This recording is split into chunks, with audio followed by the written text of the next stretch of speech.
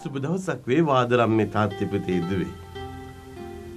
මේ කාල පරිච්ඡේදයේදී ඔබේ ජීවිතවල යම්කිසි අරමුණක් කරා යන්නට නේ ඔබ අදිටන් කරගන්නට ඕනේ. ඒකට මූලික හේතුව මේ විදිහට සිදු වෙන්නට පුළුවන්. නපුරු අරමුණු ඇතිව මට පීඩා කරන දුදුනෝ මට ළඟා වෙති. ඒ නිසා එක එක්කෙනාගේ අරමුණු හරිම වෙනස්. ඒගොල්ලන්ගේ දේවල් ඉටු කරගන්න, ඒගොල්ලන්ගේ දේවල් ඉෂ්ට කරගන්න, ඒගොල්ලන්ගේ දේවල් යථාර්ථයක් බවට පත් කරගන්න අපිව බිල්ලට ගන්න යන කාල පරිච්ඡේදයක්. ඒ නිසා අපේ තරුණ පුතාලා දුවලා අම්මලා තාත්තලා වැඩි හිටියෝ අපි කාටවත් බිලි වෙන්න අවශ්‍යතාවයක් නැහැ. ඊට වඩා අපි ගාව හොඳ පෞරුෂත්වයක් තියෙනට ඕනේ. හොඳ නරක තෝරා ගැනීමේ හැකියාවක් තියෙනට ඕනේ. කළ යුතු දේ හා නොකළ යුතු දේ මොකද්ද කියන දේ ගැන අවබෝධයක් තියෙන්නට ඕනේ. ඒ නිසා ආදරම්මේ තාත්ති පුතේ දුවේ මේ අවබෝධය නැතුව ගියොත් මේ මොහොතේ මොකද වෙන්නේ? ජීවිතය කියන්නේ හරියට මේ විදියට පත්තු වෙවි වෙන නේ මේ බල්බ් වලක් වගේ වේවි. නමුත් මේ බල්බ් වලින් පුළුවන්ද මේ මොහොතේදී පත් වෙලා නෙමෙනවා. නමුත් යම්කිසි දෙයක් කරව ගන්න පුළුවන්ද? බැලූ බැල්මට නම් හරිම ලස්සනයි.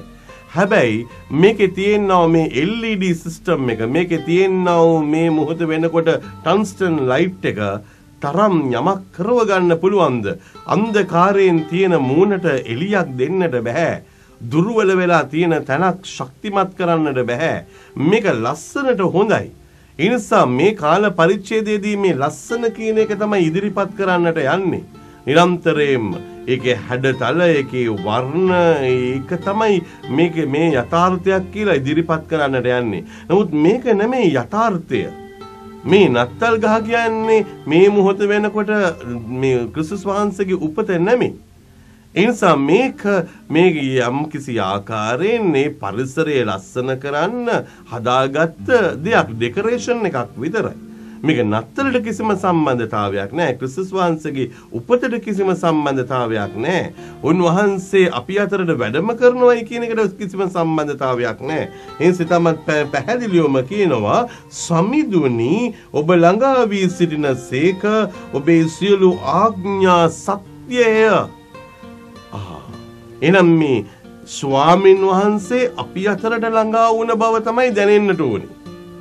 දැන් මේ හදලා දුන්න පරිසරය අපි වෙතට ළඟා වෙලා තියෙනවයි කියන එක තමයි අපිට දැනෙන්නේ.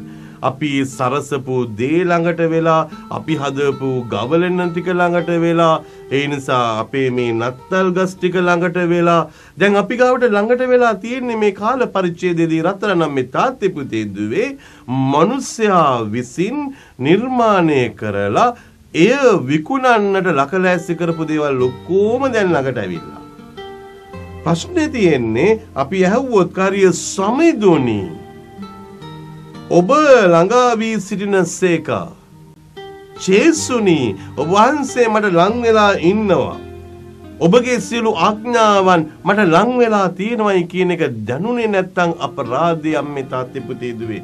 ඒ නිසා මෙහෙම කියනවා ඔබේ ශික්ෂා පද කලක සිට මා දැන සිටියෙමි. එනිසා සමිඳුනි ඔබ වහන්සේගේ බලමහිමේ මන් දැනගෙන හිටියා. ඔබ වහන්සේගේ තේජෝමාන ස්වභාවය මන් දැනගෙන හිටියා. ඔබ වහන්සේගේ වාක්‍ය මන් දැනගෙන හිටියා. ඔබ වහන්සේගේ ජීවය මන් දැනගෙන හිටියා. නමුත් දැනගෙන හිටපු ඔබත් මමත් මේ මොහොතේදී නොදන්නා මිනිසු ලෙස අපේ ජීවිත විනාශ කරගන්න හොඳ නැහැ. ඒ නිසා මේක කියනවා ඔබ ඒවා සදහටම පන වූසේක. මේක తాවකාලිකව මේ මොහොතේ ටික කාලයකට පනවපු ඒ සතුටක් නෙමෙයි. ඒ නිසා සදා කාලයටම දුන්න එකක්. ඒ නිසා දැන් මේ නත්තල් ගස් ටිකයි සැරසිලි ටිකයි මේ ඔක්කොම සීසනල්. එනිකන් යම්කිසි කාලයකට දාලා ඊට පස්සේ බල්බ් වල ටික ගලවගෙන යනවා. නත්තල් ගස් ටික අකුල්ලායේ ගෙදර තියෙනවා.